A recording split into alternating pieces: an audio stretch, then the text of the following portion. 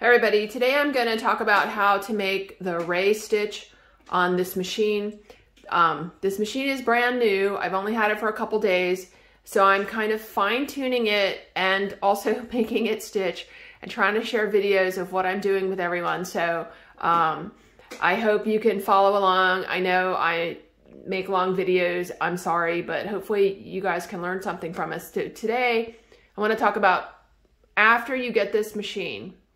This machine is not really for beginners, okay? It's not. So you know how to chain stitch, you get this machine and you get it up and running and you start chain stitching. Okay, then you want to add this spool in here, and I don't have anything on the top yet. This is just 2 threads. So I'm making a raised stitch today. So I want to talk about and show you guys how to do this raised stitch, which is really pretty, makes nice designs. And here specifically, I have green thread on this spool, and I have black thread coming up from below for the chain stitches. So that is called the raised stitch. I know there's other names for it, but it's really, really cool looking. And this is one of the 5 stitches that this machine can do. So in this video, I'm gonna show you how to kind of get that going. But this video assumes that you know how to do regular chain stitch, stop and start thread, and that as this is a new machine, you're oiling it properly and breaking it in. And I'm also going to talk about how you get this done. And then in the middle of me making this video, I decided that I didn't like how my black Mauzer silk rayon was stitching. So I stopped and I fine-tuned my machine a little, smoothed out my notch to get this end result of better stitching. So I'm gonna try to put that together into a separate video, which would be either new or vintage machine that you find. You need to smooth out your thread path and fine tune your machine, either new or vintage. So hopefully that makes sense. If you're having trouble with the videos, try to go to my YouTube channel and just go in chronological order, because I have another video that talks about taking this machine out of the box. And then I have today I'm making another video to talk about fine-tuning your machine, whether it's a vintage machine or a brand new machine.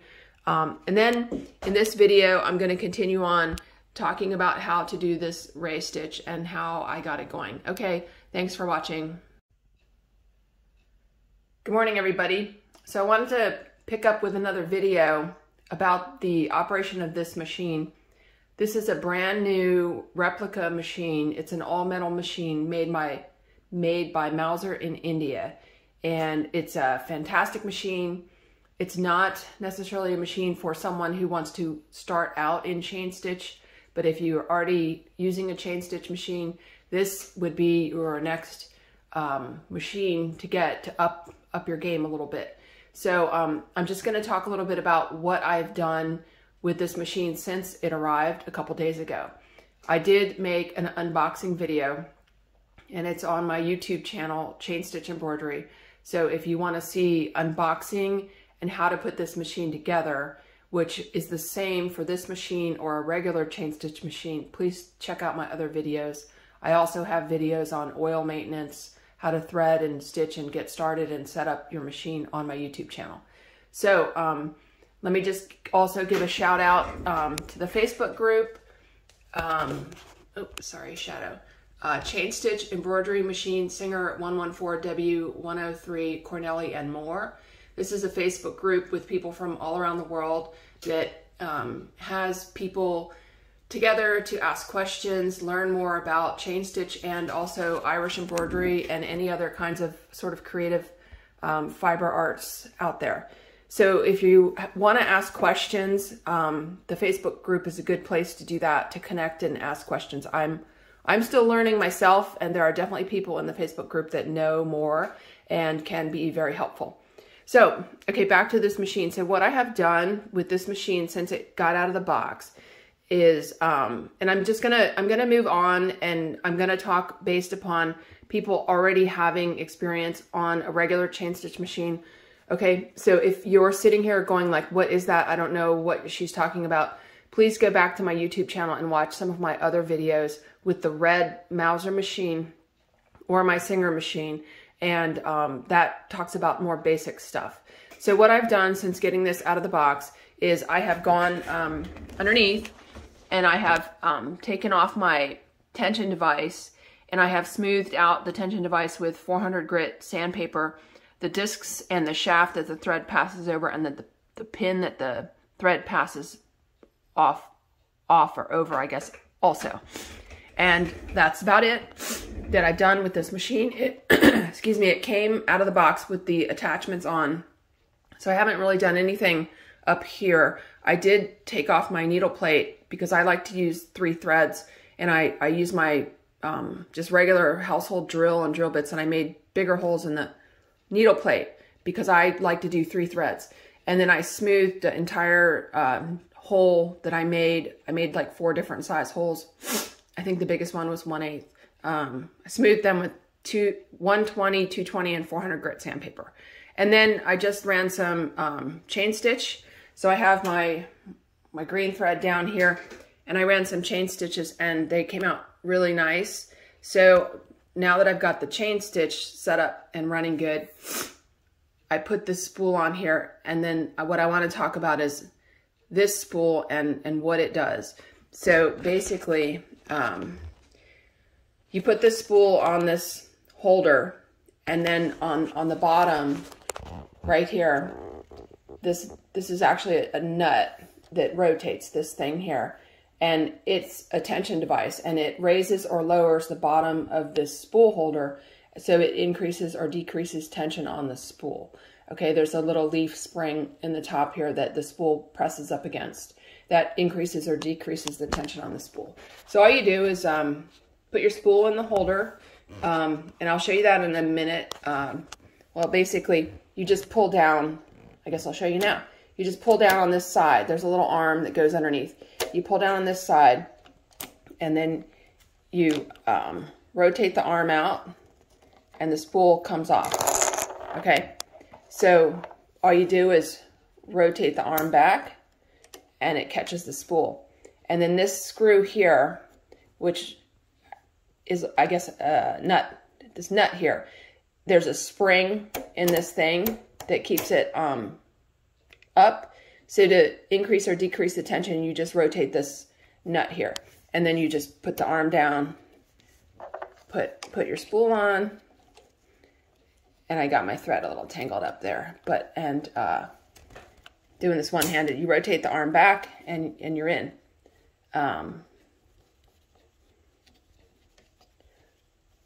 Okay, so I've got to get my thread out of the way there. Then you just put your thread through here, and then rotate my handle. You put it through one of the holes in here, and then down through the hole at the bottom, and then you start sewing. And what this does, it's connected to gears, which are connected to the lower shaft. And every time the needle goes up and down, this entire thing rotates one rotation.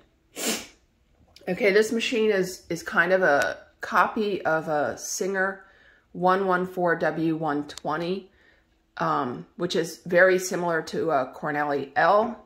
And I happen to have a Cornelli L machine, so that's sitting right here. I'm kind of messing around with that. So I'm kind of doing some comparisons between the Cornelli L and this Mauzer here.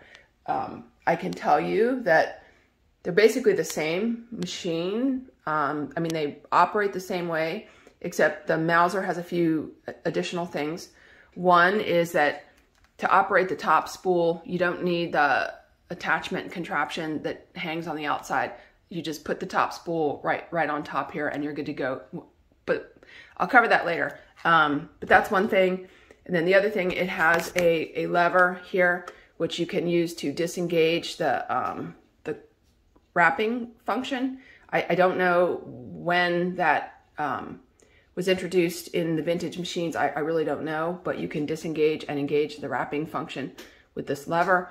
And then also you get 1 additional inch of space here between the needle and the arm, which you do not have with the Cornelli L, at least with the older Cornelli L that I have that has the external springs. So anyway, so what did I do? So I put my spool in, and I'll do another video and show you this in action in a second, but I just want to talk about what I did. So basically, I put the machine in, I set it up, I got it making chain stitches. Then I literally just sat down and I put the spool in, like I said, and then I adjusted the tension so when you pull on it, I got it caught up now, but I'll show you that later. So when you pull on it, there's this light tension. Then I put it through the hole here, and then I put it down here through this hole and pulled it out. Then I just started stitching. So this right here is, honest to God, my first stitches on this machine with 2 threads. So there's a chain stitch coming up from the bottom, and then I added this cord in. They just both happen to be green. I'll switch colors for the second part of the video showing this in operation. So you can see that I have the cord on the top and the chain stitch on the bottom. Sorry, I've got a runny nose. And then so I started stitching, and the thick cord is the wrapping cord. So I just started stitching. Now I had previously made sure my chain stitch was working very well. So I come over here and I don't know, what the heck is going on. Here the cord is too loose, right? So I went in, sorry, I went in the cord. I'm gonna call that the cord, and I'm gonna call the other one the chain stitch. So the cord was too loose because it's leaving loops. So I tightened the cord, and I'm telling you, this is just all my first stitches right here. So I tightened the cord, and then you can see here the cord got really tight. And then I don't know what I was doing. Maybe I guess the cord got tight, and then I loosened it again, and then I tightened it again, and then it got tighter. So now you can see here that the cord is pulling the chain stitch, and this is what we call the ray stitch. There's other names for it, but I'm just going to call it the ray stitch. So it leaves like rays that look like the sun. So I came on around, and I think I tightened it a little more, and actually I think what I did here was you can see my rays were short here, and my rays started to get longer. I loosened my tension on my chain stitch. I think here I may have tried to tighten my tension on my chain stitch. So I went under the table and I loosened the tension on my chain stitch, and then that made the green cord pull the chains up and start to give me these rays. So then I kept going along, and I think that maybe I loosened the tension on the chain stitch a little more. So you can see the rays started to get longer, and then I came on around, and then I went around here, and now I'm checking that it's making rays, and I think I loosened the tension on the bottom on the chain stitch more, and I'm checking to see that my rays are coming out nice and I can go in both directions, and it seems to be working. And so that is how I adjusted the ray stitch. So you should be getting nice rays in both directions. So now I'm gonna call that doing the ray stitch, and what I'm gonna do is I'm gonna fix my bobbin thread, and then I'll change the bottom color so we can see better what's happening, and I'll give you a demo of this machine in action. But I have to say, I love this machine. It's very nice, and if I was going to use it on a daily basis, I'm going to think it's better than the Cornelli L because it has the additional 1 inch, and I don't have to deal with the gears on the outside. Okay, so hang on, I'll put you in the holder, and I'll come back with a demo, and let me change the color of the thread. Okay, so now I have you in my phone holder, and I have changed the bottom, excuse me, changed the chain stitch thread to a black color, and I have the green cord on the spool, and it is pretty tight to pull off the spool, so we'll see what happens, but you have to make it tight off the spool and loose from below to get the ray stitch. So I'm just going to start here. I'm starting with my machine where I left it pointing away from me, and I'm going to hold both ends to start, and let's see. So to get the ray stitch effect, you have to make, okay, so my bottom thread broke, or no, it came undone. I think I need more tension on the bottom. So after changing colors, sometimes you have to fiddle with your thread. Hang on, I'll be right back. Okay, so I increased the tension on the black thread one turn, and I just pulled that out. So we'll start again and see.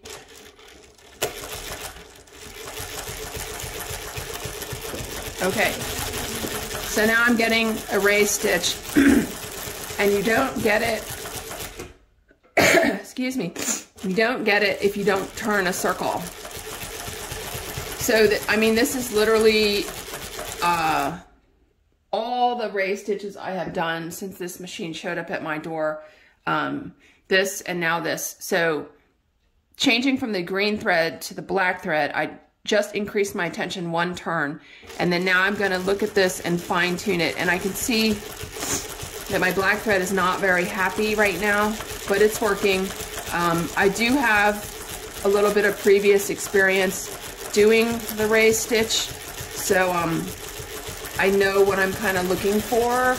That does give me a little bit of an advantage here, but basically it's doing very well in the clockwise direction, and then I'll do a counterclockwise.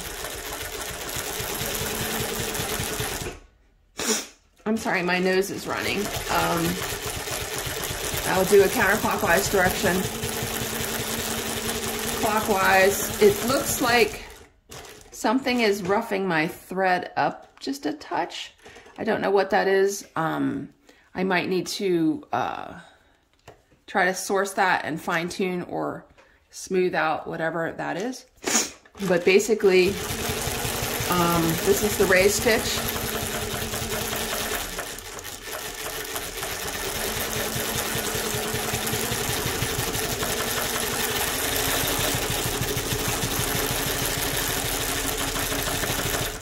Oh, I'm sorry, I'm like going so fast. So basically the needle goes down and up, and this entire thing spins. Needle goes down and up, and this entire thing spins. Needle goes down and up, and this entire thing spins. Down and up. I'm sorry, I realize I just started off way too fast there. So let's take a look at this stitch. So you can see where the black is the chain stitch from below, and it's wrapping around, and the green is the cord. So that's the raised stitch. Again, this is my first time doing it on this machine, but you can see it's pretty cool. I think that personally, maybe the one color looks better because it's like smoother, but I wanted to switch colors so you could really see what's going on here. I'm not real happy with the little bit of furry stuff that's happening here, so I probably need to go in and check. I don't actually have the right nipple in right now. This is a nipple for cording that is what you put thread down from the top, so that might not be helping, but I just didn't change it from when it came out of the box. But that's a nipple for cording when you put stuff down from the top, and that will be my next video after this one. But I just wanted to show you how you do the raised stitch, and I am coming to you from my fancy Mauzer International machine that does 5 kinds of stitches. And so that's my next thing that I've done out of the box. And I thank you for watching.